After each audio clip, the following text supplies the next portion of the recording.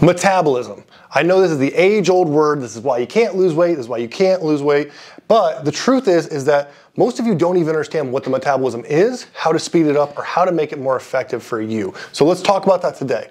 First of all, what is the metabolism? Because people have all these ideas. The metabolism is made up of 4 things. Your BMR, this is your basal metabolic rate. This is how many calories you burn at rest. This is how many calories you're burning when you're just sitting around.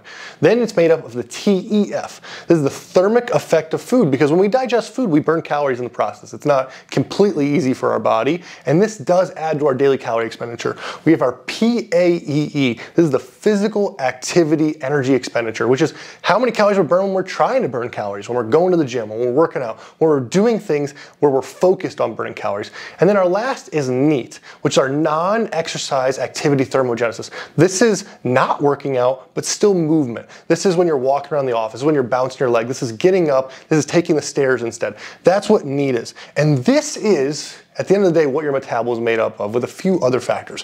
What the metabolism is not, to be extremely clear, metabolism is not a fixed number. You are not set in a space where your metabolism is horrible and it will always be horrible. We move clients' metabolisms all the time. It's actually very simple when you know what you're doing. It can go up significantly and put you in a place where you feel like you finally have a great metabolism. It is not all about age. So many people all the time say, oh, well, I'm postmenopausal, my metabolism is ruined. I'm over 30, my metabolism's ruined.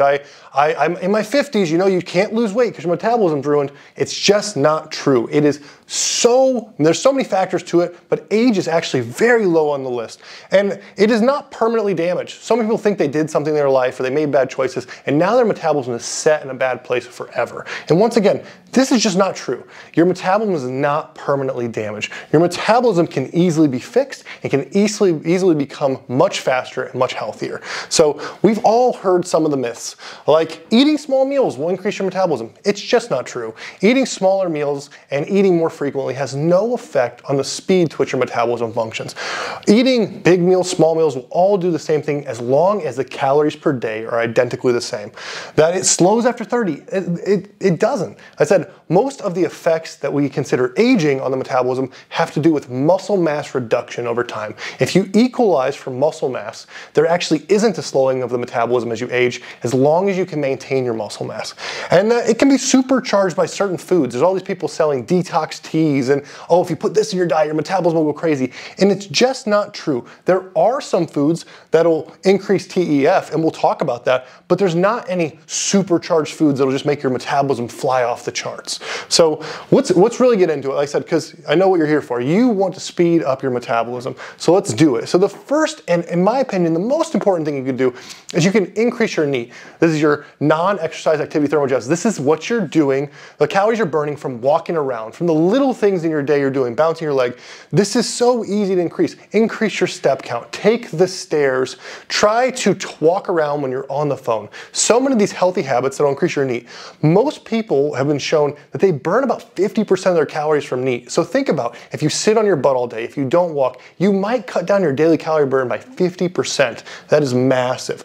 The second thing we can focus on is building muscle. This is going to go back to the BMR. We can significantly increase our basal metabolic rate by adding muscle, because for every pound of muscle you put on, they say you burn about an extra 7 calories an hour. I think it's a little less, but still it's a significant number. If you put on 10 pounds of muscle, you might be able to eat 500 extra calories a day and not gain any weight, which is beautiful.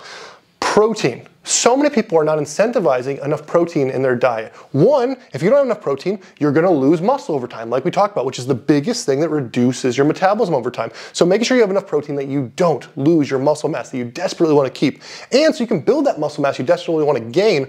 And protein is the only macronutrient that actually increases TEF, the thermal effect of foods. It actually takes about 1 calorie worth of burn to digest a single macronutrient of protein. So it's one of the only things you can eat that actually burns calories by eating it. Not all the calories, but a portion of them. Sleep is another one of the things. These things have been studied and studied time and time again. People who sleep less than 6 hours a night will reduce their metabolic rate by about 10 to 30%. That's huge, 30% on the high end, which means that if you are sleeping less than 6 hours a night and you're wondering why you're not losing weight, we might have just found the culprit. It's not your metabolism.